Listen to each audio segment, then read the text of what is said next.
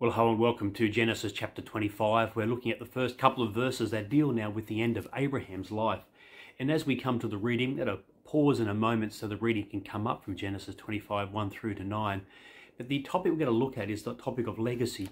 And what sort of legacy did Abraham leave and why? And therefore, what type of legacies do we want to leave in our own life? And what we're going to do over the next couple of weeks is look at the legacy of Abraham within the rest of the scriptures, specifically the New Testament. And that'll be a great time for us to reflect upon the promises that God made through Abraham and how they were fulfilled within the life of Jesus Christ, how they're relevant for the church during the time of the New Testament and also for us. But as we pause and you hear the reading, I want us to reflect on what type of legacy did Abraham leave? And also, what type of legacy do you think we would want to leave for our own families and our friendship groups? Genesis chapter 25, beginning at the first verse and reading until the death of Abraham at verse 8. Abraham had taken another wife whose name was Keturah. She bore him Zimram, Jokshan, Medan, Midian, Ishbak, and Shua. Joshan was the father of Sheba, and Dedan, the descendants of Dinam, were the Asherites. The Letushites and the Lumites, the sons of Midian, were Ephah, Epher, Hanok, Abida, and Eldar. All these were descendants of Keturah. Abraham left everything he owned to Isaac, but while he was still living, he gave gifts to the sons of his concubines and sent them away from his son Isaac to the land of the east. Abraham lived 175 years. Then Abraham breathed his last and died at a good old age, an old man and full of years, and he was gathered to his people. As that reading finished, interspersed through that reading are not merely the names of people that are hard to pronounce and you've never heard of. The main thing about the story are the legacies that Abraham left. There are a couple of different types of legacies that Abraham left, and we may be similar. The first is materially, and we pick them up quite easily. He left a legacy of an inheritance in terms of material provisions for all the children that he had, whether they were Ishmael, Isaac, or the children through Keturah. And he left them material possessions which demonstrated to him and to his family that God blessed him. And those come out not merely with the material possessions, but in terms of old age that was mentioned in the text as well.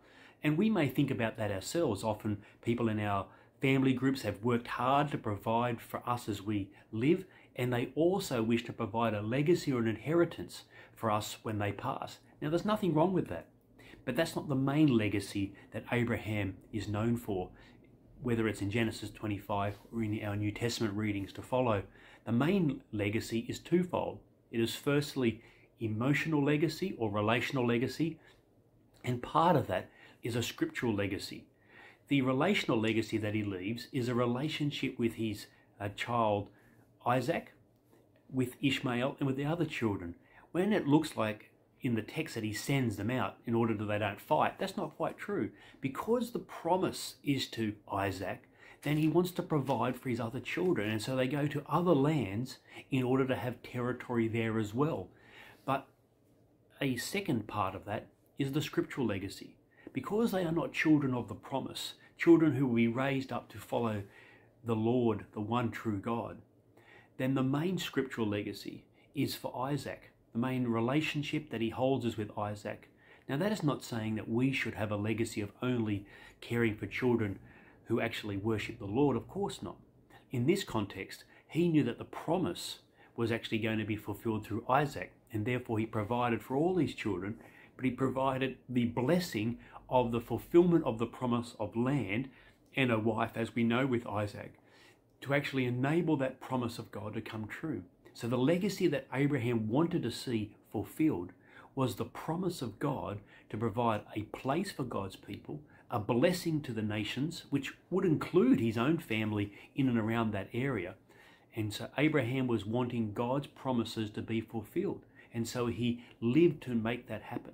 And so the question becomes for you and I, are our relationships with those around us wanting the legacy of our own life to be a scriptural legacy?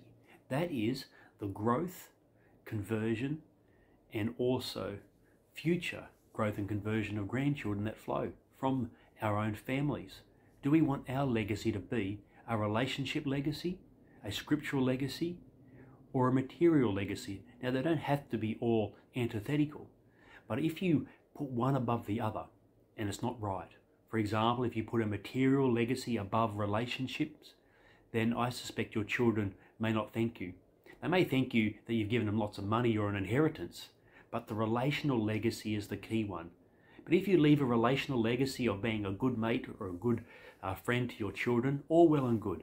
But wouldn't it be better if you left a scriptural legacy? That is a raising of your family in order that they have the best possibility of living out the promises of God through their own life.